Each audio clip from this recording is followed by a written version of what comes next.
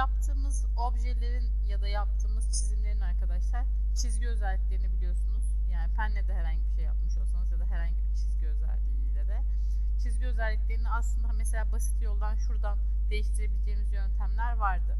Bir obje seçtiğiniz zaman objenizin de çizgi özelliklerini, işte buradan kalınlık özellikleri değiştirilebiliyor. Daha detaylı çizgi özellikleriyle ilgili işlem yapabilmek için şurada alt kısımda Outline Pen diye bir araç bloğum var. İçerisinde gördüğünüz gibi seçeneklerimiz var. Şurada hazır çizgi ebatları var, kalınlıkları. Zaten şuradan da yapabiliyorsunuz onları. Bunların dışında Outline Pen penceresi açabilir. Buradan çizgi renginizi, mor ederseniz buradan direkt renk kutucuğundan tonlamalarına bakarak ister kodla, ister seçeneklerle değerlendirerek renk özelliğini ayarlayabilirsiniz. Sonra yine aynı şekilde çizgi kalınlığınız, uzunluk birimi, uçları açıksa yani normal çizgi özelliklerinde mesela başlangıçta ve bitişte ok özellikleri, çizgilerinizin noktalı vesaire olma özelliğini, şöyle kalın da yapalım.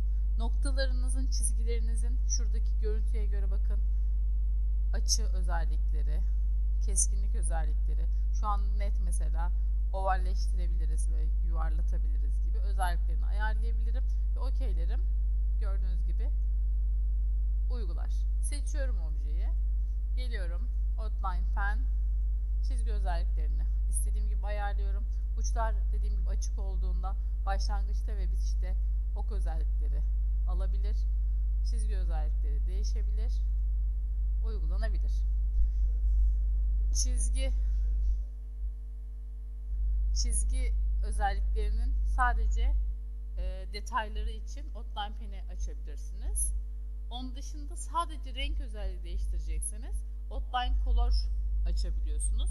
Burada direkt zaten renge girip çizgi özelliğinin rengini ayarlayabiliyorsunuz. Sadece renk özelliği yapacaksanız tekrar Outline Pen'in içerisinden açmanıza gerek kalmıyor yani. Direkt Outline Color seçeneğini kullanabiliyorsunuz. Sonra No Outline, şuradaki çarpımıza biliyorsunuz sağ klik yaptığımız zaman çizgiyi kaldırıyorduk ya. Onunla aynı şey demek. Yani çizgimiz yok demek.